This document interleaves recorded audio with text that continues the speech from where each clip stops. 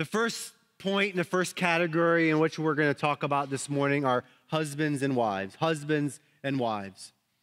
Verse 18 says, wives, submit to your husbands as is fitting to the Lord. Wives is not talking about single ladies submitting to just any man. That's not what they're talking about here.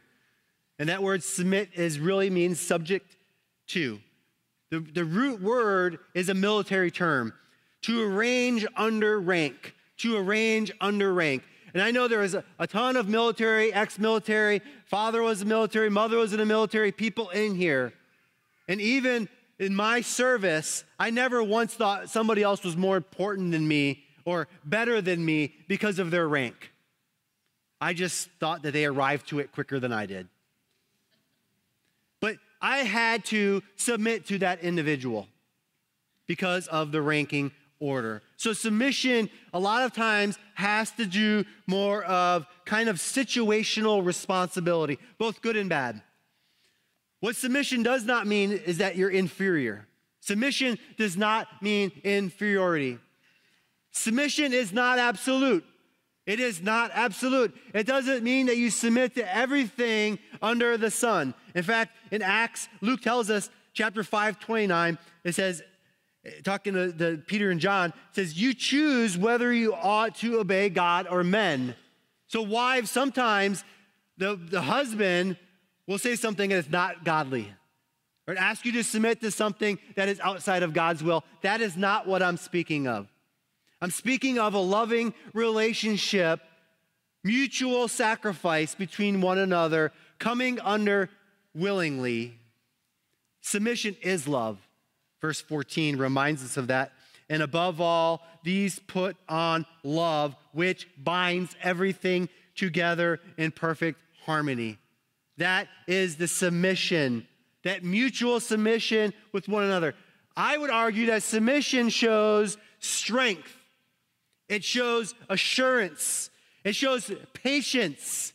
And even that meekness that we defined a couple weeks ago. Meekness is power under control. It doesn't mean that you don't have power. It just means that you are controlling it in this circumstance to submit under your husband. In the Roman world, just like it is today, and Paul would have been writing, ultimately, wives could want to leave their husbands for somebody better. For somebody better. And what Paul is trying to say is maybe that somebody better is your current husband as he becomes a Christian and grows in Christ. Because what is a wife able to do? Come alongside, encourage, and support. Many of men found their way with the Lord from a praying woman alongside them, encouraging, supporting, and loving them. You also notice it says, submit to your husband. Your husband, not just any man on the street who says, woman, submit to me. That's not what we're talking about. We're talking about a mutual, loving relationship that you left your mom and dad and they left their mom and dad and you cleave together. Yours. Possession together. This is my wife. I am her husband. We are together in a loving relationship. There's something very intimate there. Something very personal. So what's the reason why a wife should submit? Why? Because it says it is fitting in the Lord. It is fitting in the Lord. You see, God is an orderly God. God is an orderly God. We see that 1 Corinthians 14:40. But all things should be done decently and in order. You see, if there is no order, even in the family, there is chaos. There is disunity. People are doing their own things. And so God is designed this way for order in the family. Ultimately, Ephesians 5:21 even tells us both the husband and wife will submit to the Lord. It says, submitting to one another out of reverence for Christ. That mutual submission, the power to submit ultimately comes from the Lord. And I get it. I understand that there are people struggling with this concept right here. Because the society has pushed this for 50, 60, 70 years, have pushed this struggling of submission. In fact, there's books written that talk about that this verse 18, was only cultural for a specific time. It's no longer relevant. It's only cultural. My argument, though, is if it's cultural and wives should not have to submit because it was only for a time. In fact, they said the reason why women had to submit is to keep them from upsetting the society. From upsetting the society. So if that is cultural in verse 18, is verse 19 only cultural? Should husbands not love their wives?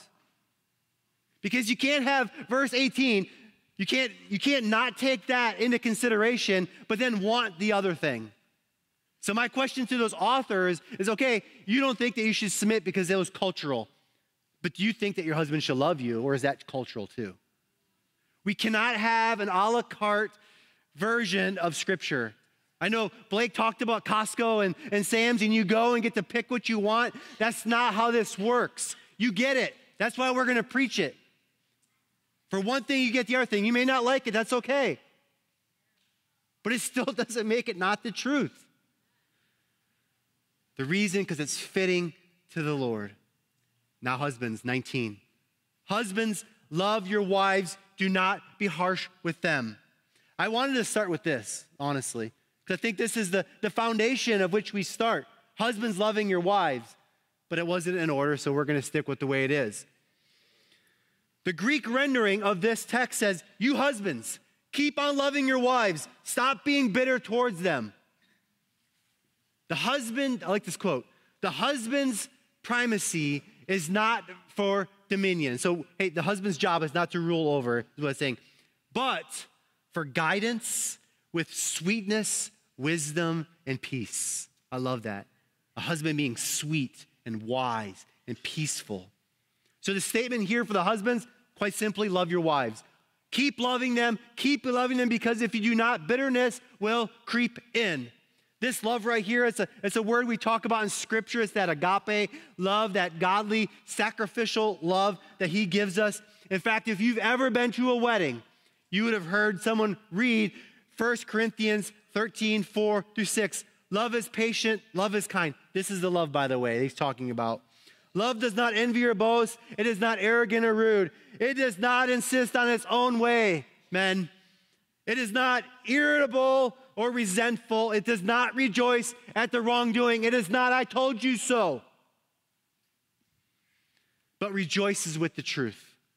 Love bears all things, believes all things, hopes all things, and endures all things. Avoid harshness and bitterness. That love needs to be cared for. You cannot plant the seed and walk away. You have to water, tend, protect that seed so it can grow.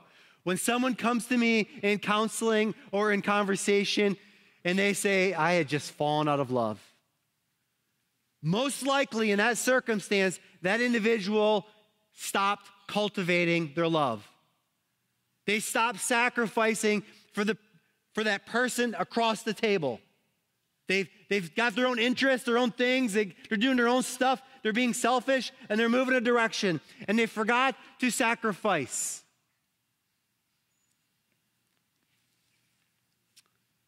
We need to avoid that harshness. We need to avoid harshness. There is power in love. There is power in love. There was a hospital that did an experiment in a child's nursery. And if you've ever been or seen a nursery, you see that when one baby cries, another baby cries, and then another baby cries, and depending on how many babies are in there, it could be a bad day for the nurses. They recognize this. How do we stop that first baby from crying? Or how do we eliminate the length of that crying? And so they started experimenting with different sounds in the nursery, and they found one that worked. You see, they played the mother's heartbeat to the child, and it soothed them. The love of a mother soothed the child. The power of the love, that same power, the breath that God gave us, pulses through our veins and allows our heart to beat. That love, that strength of that love that husbands need to have for their wives. Sacrificial love. And it's hard, and it's difficult, and sometimes you don't want to be with that person, but that's not in here. It says love them continuously. She is going to submit in all your faults, and you're going to love her in all of her faults. That is what the word tells us. There's parallel scripture, if you want to look it up, in Ephesians 5. It talks about how Christ loves the church as the model for us in a relationship. So why should we love our wives? The reason is to avoid harshness and maintain unity. That word harsh is prikreno in the Greek. It basically talks about to irritate or to exacerbate. I think of a sliver, if you ever had one, and it may sting a little bit, but it just gets worse and worse. And I've seen someone who did not tend to a sliver in their hand, and their thumb swelled up, and it was red and irritated, and then had to be surgically removed. And that is what happens when you start to be bitter towards something. It grows and grows and grows, and it starts to separate you from your partner. The only other time that word is actually used in Scripture was to describe something that is distasteful or unenjoyable. The harshness can come in quickly to divide the family. There is a side note in verse 18 and 19. I just want to point something out. Because we talk about wives obeying their husbands and husbands loving their wives. I want to say something to the men. There is a shortage of godly men who are willing to step up and be the type of man that young women can submit to. That's the truth. There is a shortage. There is a cry in the wilderness, men, for them to see somebody to step up so they can come alongside and co-labor in the Lord with. Submit to someone who is following Christ with all their heart. Whether it's disengaged fathers in our society, whether it's the world's focus against biblical masculinity, whether it's an effective campaign by the enemy, there is a shortage. You can't expect women to submit to you if one, you have not accepted Christ as your Lord and Savior, and you're not leading biblically. You cannot expect that, and you cannot expect a woman to follow you if you refuse to love them continually. You cannot expect that. We are failing as men in our society to do that. It starts first in the family, then it goes to the church, and then it goes to the society. And that is where the failure is. We are men, we're wanting submission without wanting to give the love. It doesn't work that way.